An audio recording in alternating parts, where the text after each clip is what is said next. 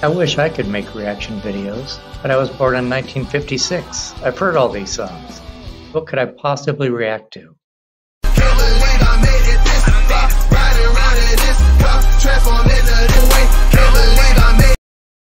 Hey whippersnappers, Brian here at Boomer Reacts. Welcome back. If this is your first time here, thanks for checking me out. On this channel, I listen to rap and hip-hop songs and then give you my reaction, since it's a genre I know very little about. And I only react to lyric videos. I know myself well enough I would be too distracted watching the official video to understand what was going on in the song, you know, by the lyrics. So I don't do it. It's strictly lyrics. Today is a request by a Machiavellist, and it's off of 7-Day Theory. Hey, I've been meaning to ask you guys, you know, on my thumbnails, I put TUPAC. Should I be doing the number 2 PAC? Or does it matter? And also when I do a 7-Day Theory song, on my thumbnails, should I be doing Makaveli? Or can I do Tupac? Or it doesn't matter? So let me know, because I want to get it right. We're doing Blasphemy off of 7-Day Theory. I did 2 songs previous to this from 7-Day Theory. I did Bomb First and Against All Odds. It was part of my East Coast West Coast rivalry series, and of course and I also did Hit 'Em Up, which wasn't on 7-Day Theory, but they're all diss songs, all very angry, all very vindictive, and I kind of put Pac into a box. I just thought he was angry and vindictive and misogynist, and it was only because that was my introduction to him. Now that people are suggesting earlier stuff, I'm getting a better idea of what he is like as an artist, and how I shouldn't have you know, pegged him like that. So the 7-Day Theory, the interesting thing I feel about that album in particular is, you know how when an artist's album comes out, they go on like this press junket, and they're talking about songs and their frame of mind from probably a year ago, you know, because that's how long it takes from something being recorded to being released. And in this one, it is, you know, fresh. He wrote and recorded this, you know, weeks before he died, and then it came out, you know, a couple of months after he died. So you just you know, have this amazing insight into what he was thinking, you know, right before he died. It's haunting, actually, to get something that fresh from an artist. So that's why I'm very intrigued by this album, and happy that a Machiavellist suggested Blasphemy. An interesting thing I found out when I was doing the East Coast West Coast rivalry is the actual title of this album. You know, it came out as The Dawn, Killuminati, The 7-Day Theory. And what I discovered was, in the rush to get it, you know, printed and out there as soon as possible after his death, the title got screwed up because supposedly Pac wanted the album to be called Killuminati, The 7-Day Theory by Makaveli the Dawn.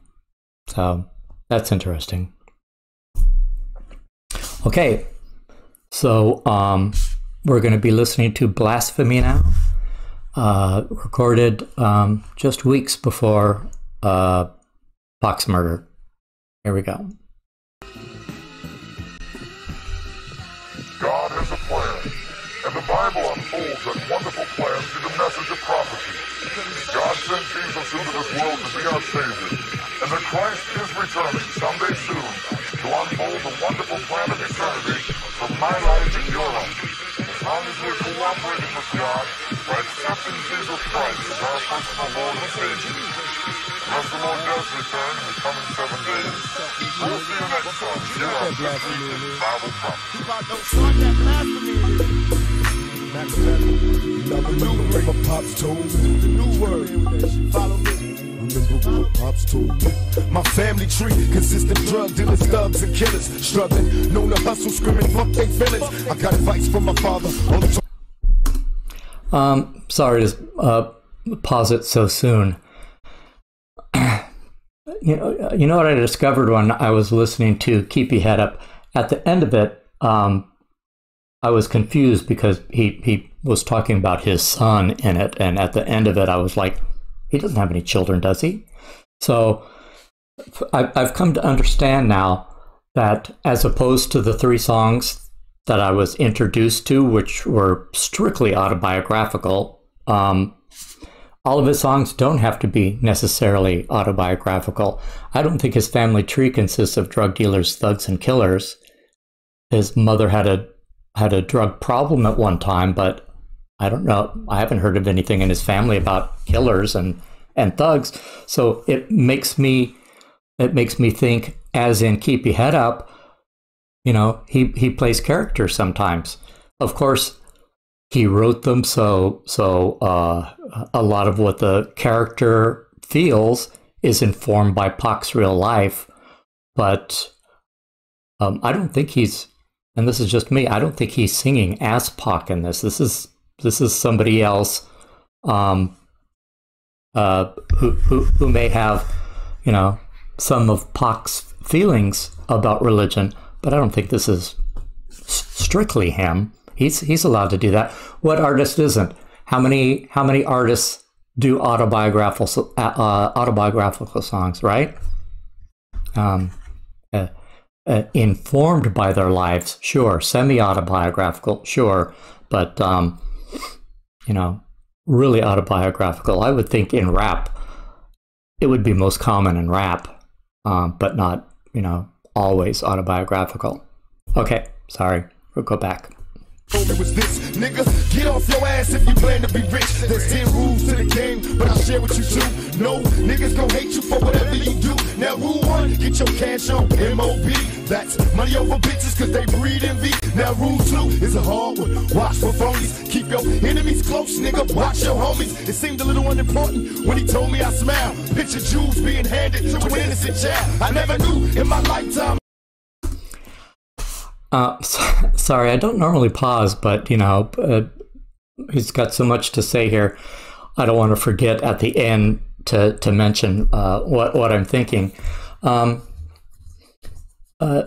he's talking about that his pops, I don't know if this is his real pops, his biological pop, he didn't know that well, especially at a young age. So it might have been his stepdad. Anyway, his stepdad's given him 10 rules, and he's letting us know 2. And then here's this line. It seemed a little unimportant when he told me, I smiled. Picture jewels being handed to an innocent child. To me, automatically, it jumped out to me that this could be about Haitian Jack. You know, I think Pac had several father figures in his life. You know, his mother's second husband, and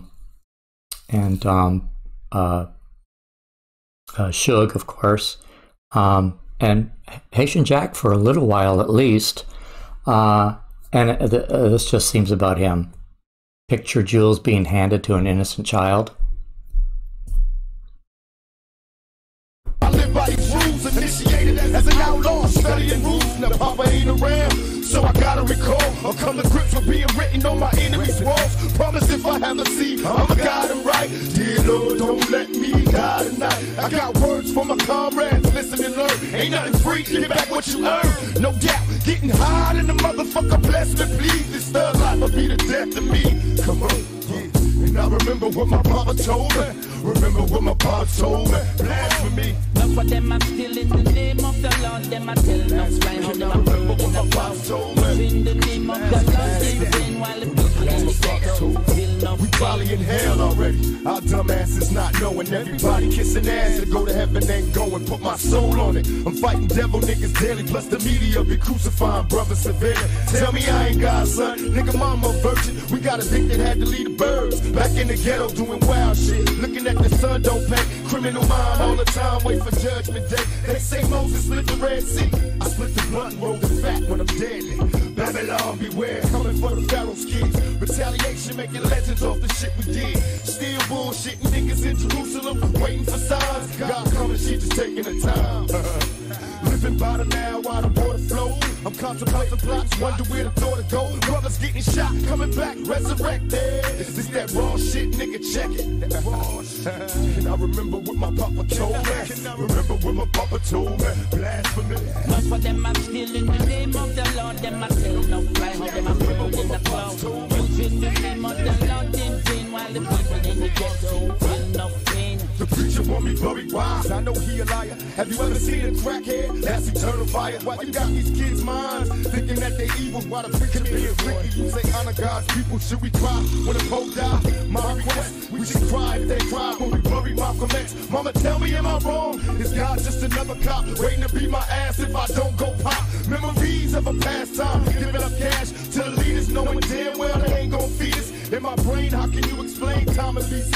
It's hard enough to live now in these times of grief. They say Jesus is a kind man. Well, you should understand times in this crime land. My third nation, do what you gotta do, but know you gotta change. Try to find a way to make it out the game.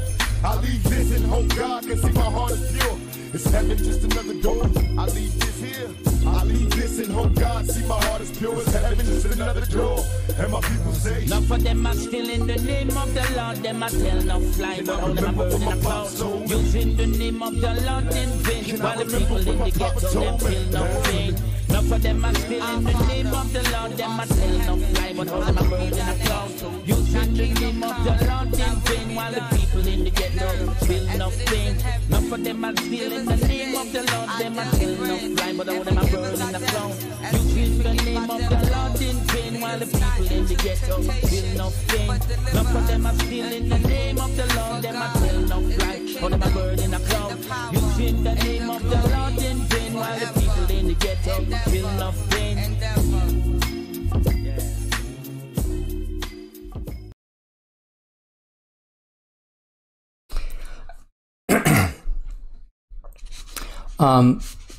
Sorry, I don't know who the artist was who was singing the chorus, and if he really is Jamaican or not.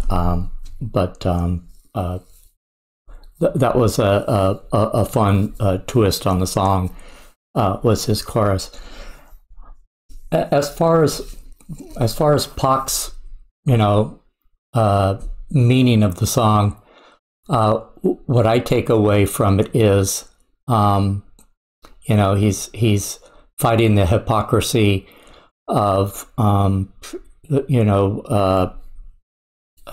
the Christian hierarchy, televangelists, and to another extent, government and law enforcement. That just because you say you're a man of God, or say you're a good cop, words don't mean anything to God. It's thoughts and acts and deeds. It's your intention when you go into something. Perhaps it doesn't matter how it turns out, but if your intention was pure going in, I personally don't think it's a sin. But people like televangelists who, spread the word of the Lord and, are raking in the cash and, buying multi-million-dollar homes while his or her flock is, laying in the streets. It's something that's always bugged me too. even from a young age, televangelists have just irritated me to no end. I can't stand them. And I was raised Catholic, so the Catholic hierarchy is not